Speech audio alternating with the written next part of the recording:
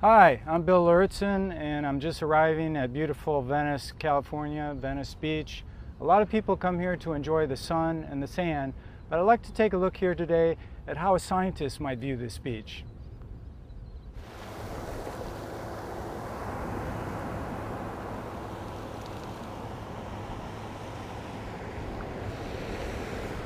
I have some ocean water here now, and a couple things a scientist might be interested in would be seeing if there's any harmful bacteria in the water here. Because if there is harmful bacteria, then they need to shut down the beach. And that bacteria sometimes runs off from the land. Also, certain pollutants may run off from the land and be in the water. So these are of concern to scientists.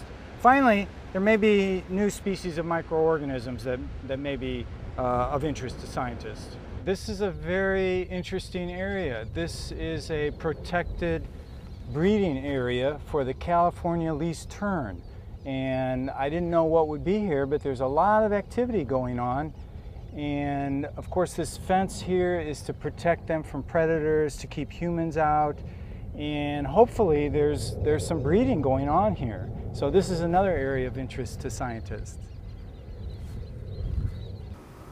Hi, I'd like to tell you a little bit about my own personal journey through science. And it started out, I was actually majored in psychology, or what now we call cognitive science. But when I graduated, I began to teach mathematics. And I taught mathematics for many years, but I've always been interested in the social sciences. Now, when I came to Southern California and I experienced the ground shaking, this got me interested in earthquakes and understanding the motion of the earth, the plate tectonics. And from there, it led to curiosity about volcanoes. And I began to combine my study of anthropology and archaeology with the study of geology.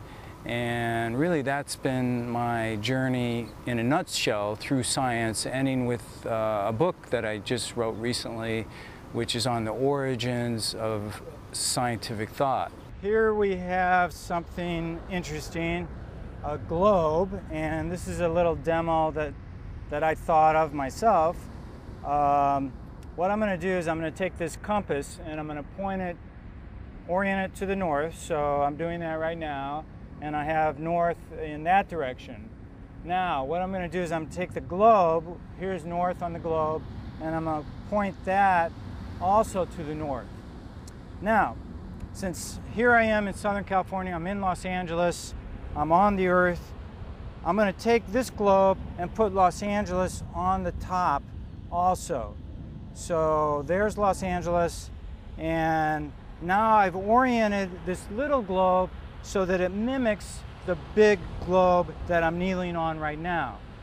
Now why did I do that? Well, what's interesting is that the little globe is only 4,000 miles from the center of the Earth. And compared to the distance to the sun, that is minuscule, because the distance to the sun is 93 million miles. And there's the sun up there. So what this means is we can look at this small globe and see what's going on with the big globe that I'm kneeling on. And we can look and we can see that in this area of the Earth is all going to be in darkness right here, whereas this area of the Earth over here is all going to be in sunlight. The pelicans here in Southern California, throughout the California coast, have had a rough time, and throughout the 20th century they've almost gone extinct.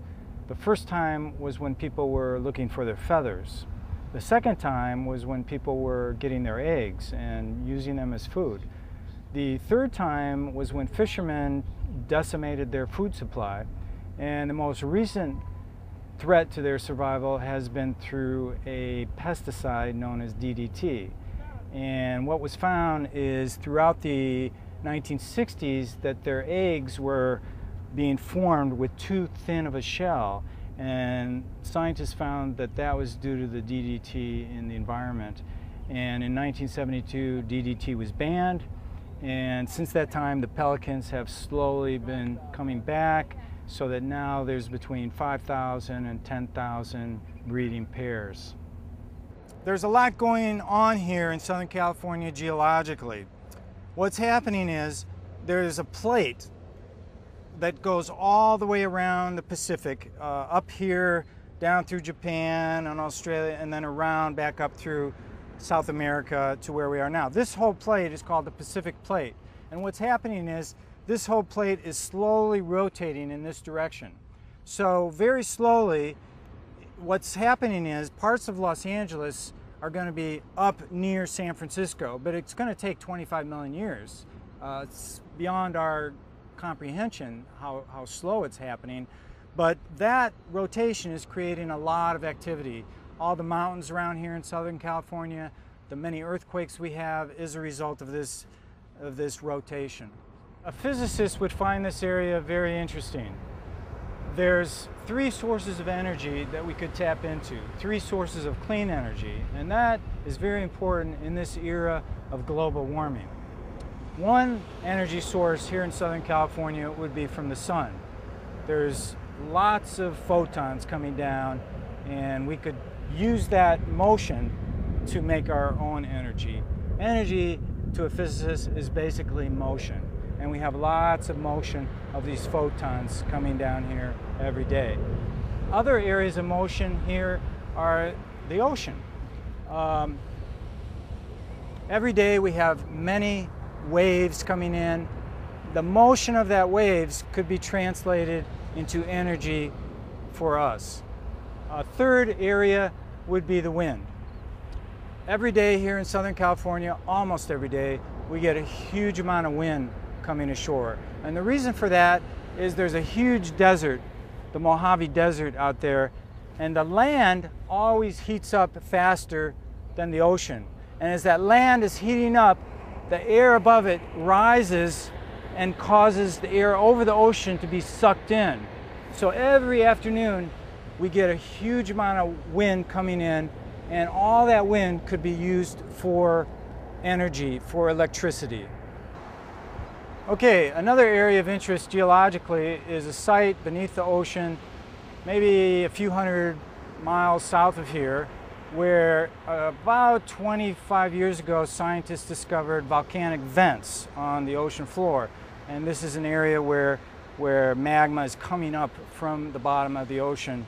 And this is very important because for the first time we found life living off of the energy that's coming from the interior of the Earth. Before that, the only life forms we knew of got their energy from the sun. Now, why is that important? Because there could be life existing on other planets, on moons within our solar system that is living off the interior geological energy of the moon.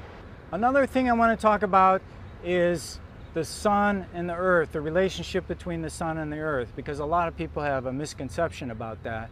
And what's occurring is this earth is rotating, the sun is not moving. A lot of people will look up at the sun and say the sun is traveling across the sky, or the sun is rising, or the sun is setting. But we've known for 400 years that the sun is not moving. The sun is at the center of the solar system. That right there is the center of the solar system, and the earth is rotating right now in space so that we think that the sun is moving, but that is due to a faulty mental model that we have. And I think over the next couple hundred years, that model will be changed. So that's what I wanted to say.